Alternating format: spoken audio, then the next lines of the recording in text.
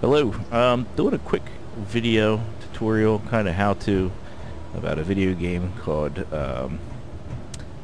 Space Engineers. Picked up on Steam sale, and it's been pretty fun, been playing it. But there's not a lot of information out there. There's some videos, there's a couple guys that have pretty good channels that do how-to videos, but even they're kind of spotty. They don't tell you exactly what you're looking for. There's a lot of detail to this game. And you can sit there and spend hours Googling through Steam, through Reddit, through YouTube, just looking for that bit of information that you're stumped on. I mean, I'm using Discord to ask people ask people questions in the Discord channels. So this was one that stumped me. I didn't see a lot of information out there pertaining to this exact bit as a beginner with the projector. So I just wanted to make a quick how-to video, like how do you get it going, right? Because that content was kind of missing on the internet.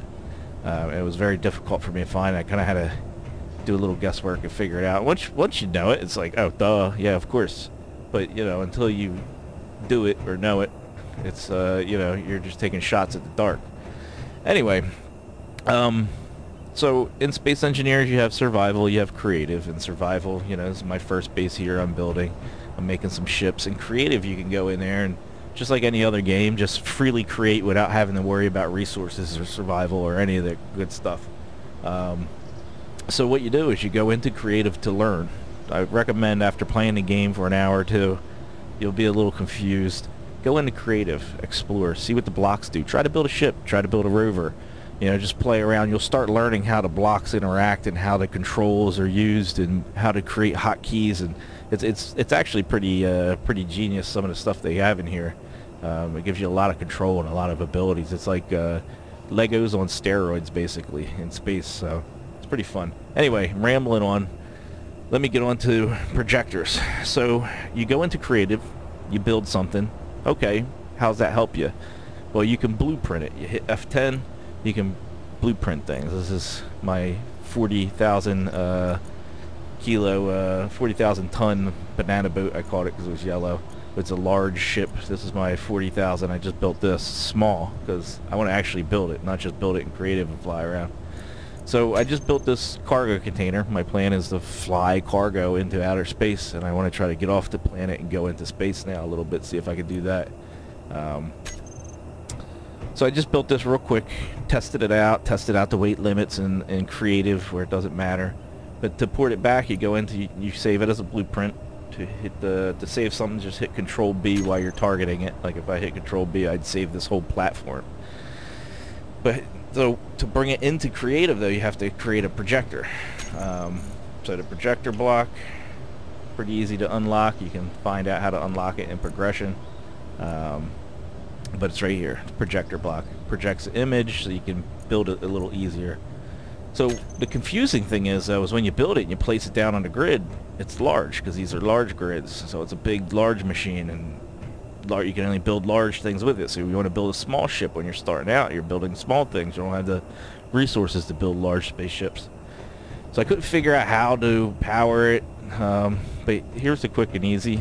You just put a landing pad down. Basically, anything. Landing pad is your starting point, or landing gear is your starting point to any small block ship. You can't connect small blocks to anything but a landing pad. If you try to connect it to this large grid network here, it'll be a large item. So yeah, so you start there, put it needs a power source. So I was trying to like run power through my grid up the thing into the projector. It wasn't working. Yeah, I looked online. They're talking about generators, which you need uranium, which you have to be in outer space first. I'm like, how do you do it? Very simple. Get a battery, plug it in. Now, when you first create batteries, you do have a little bit of power. You got one little power dot, so you got quarter of the power of a battery. And I was worried that wouldn't be enough. And I popped the projector on top of it, and it worked. But as far as power draw, if you go in here in battery, I got 224 days before this battery is depleted with the projector. So just making a battery, good enough. You're never going to have to worry about it again. You just let it run 24/7. You know, it'll be 124 real life days until this battery runs out of power on quarter for how much that projector does. So then what you want to do is put a small block on top of the projector, build a little bridge that goes out, and then you go into the projector. And here you have your grid blocks, battery, control panel, the landing gear, and there's the projector. You just hit blueprints and it'll bring up what you want. So I hit my small cargo because that's what I wanted to do. Go back into projector, you have all the projector settings. I highly recommend making this screen. You can go into the options and making it a little transparent, or else everything's going to be blocked out and hard to see. Oh, I deselected my ship. I just got it set up to... So anyway, make it transparent so you can see what's going on. Projector, blueprints, small cargo. You'll see it will pop up. Sometimes it doesn't pop up right on your little bridge. It did for me because I had already adjusted it. What you do is you just got to adjust the horizontal positioning, the vertical positioning, the forward and back positioning, so that it connects with your bridge. Because you'll come out here and you go, how do I build it? What do I do? What is this? It's just a hologram. But once it connects to that bridge, I'll show you. Should I remember what the settings were before I did this? Because now I got to fiddle with it again. Let's see how it lit up. So that means it's good enough. I kind of like to have it out on the edge of the bridge a little bit.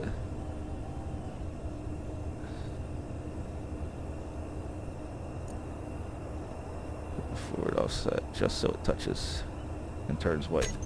There we go. So the reason why you do this is you'll be able to build this ship and then cut it off, and that's kind of how you can maintain it. And I don't like that it's touching that base right there. So I'm actually going to build this out real quick. Let me get rid of this projector. Just move that out of the way. I'm just going to build this out a little further. There we go. Get it to where I'll be able to see kind of what I'm doing. Actually, you know what? Let's get a little smart about this. Since it's hard to see, make it easier to see.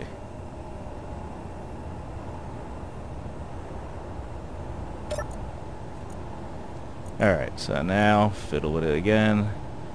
Get the offset, vertical. Stick it right about there. Forward offset. Where you at? Oh, it's all in that thing. Horizontal it out a little bit. Yeah, they really could probably have a better system than that, but it looks like that'll work. That'll attach now. So once it's attached, you see how it's highlighted different? Then you can just start building it. And you'll build it one piece at a time. So that piece is partially built. I can move on to this piece. You know, I need the materials, but so then you can just build the whole thing as you designed it without having to try to redesign it, you know, just the way you like it. So hopefully that was helpful. Hopefully, you know, whoever's searching, trying to figure out how to do this first time they're playing it, stumbles across this video and it helps you out. I've been having fun. I probably will do a few more videos of this game. There seems to be a lot to it. I'm just starting out. I don't know how shallow the game is, but there seems to be a whole lot to it. I'm going to try to get that signal real quick while I'm here. I was grinding some ice right there. I got enough fuel. So yeah, anyway, I'm going to go grab this. This is boring stuff. These unknown signals, just since I got the video going, I'm heading out. They give you some supplies. They're great to go fetch in the beginning. They give you some minor supplies, but they also give you cosmetics. So it's nice to run out here. That's really what I want, is the cosmetics, not the supplies from it. You come out here, you just push the little button, and you got a chance to get some cosmetics. And there's the little button right there.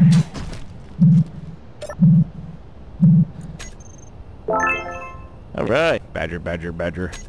Alright, hope the video was helpful. Thank you very much, and goodbye.